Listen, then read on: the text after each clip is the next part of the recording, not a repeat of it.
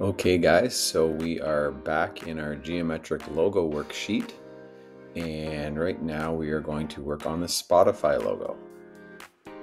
So I'll set my default colors here, give myself just a black stroke. And let's go ahead and zoom in on our Spotify logo. And I want to create this logo using some circles. First one I'm going to draw is the outermost circle here, just like that.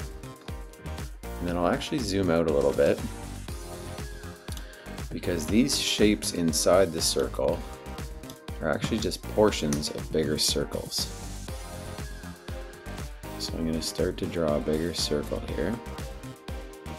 And you'll see as I line up that top portion of it, what I mean.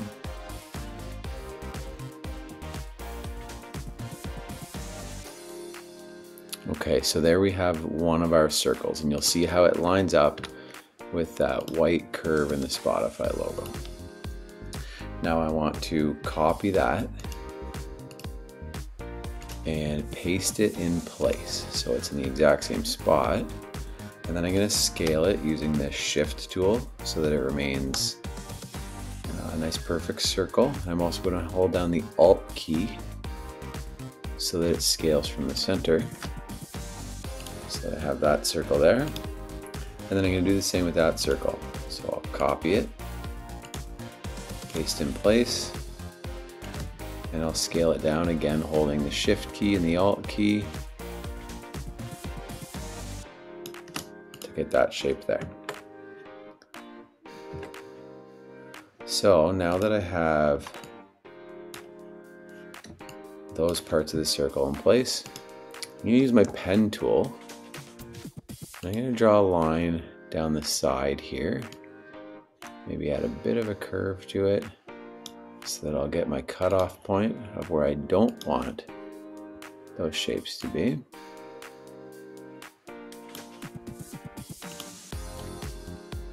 Back up to the top here. Okay.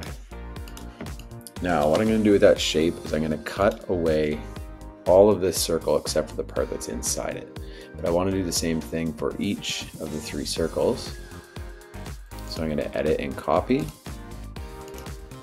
and then paste in place once, and paste in place one more time. So I have three of them now. And now I'm going to select that shape in my first circle and open my Pathfinder tool. And I'm going to use this one here, the intersect, and that's going to keep just what is inside of where they're overlapping. Just like that. I'll do it again for this circle. And one last time for this circle. So I have my three shapes there. I'm going to use my white arrow tool. I'm going to select these points at the bottom that I don't want and hit delete. Again down here and hit delete, and you'll see now I have my three nice curved lines there. Now I want to go into my windows. I'm going to find the stroke window.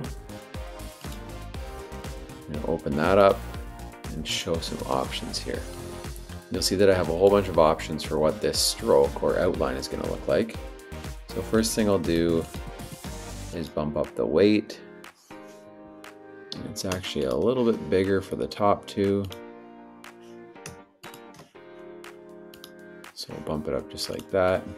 Let's select all three again. And now I want to change the caps to that rounded cap. And you'll see how it kind of fills out that shape there. Now I can go up to Object, Path, and Outline Stroke to turn them into shapes. And I can fill them in white, and I can grab my outer circle here and fill it in with the green. Last thing I want to do is select all the elements of this logo, go Object and Group, and there's my Spotify logo.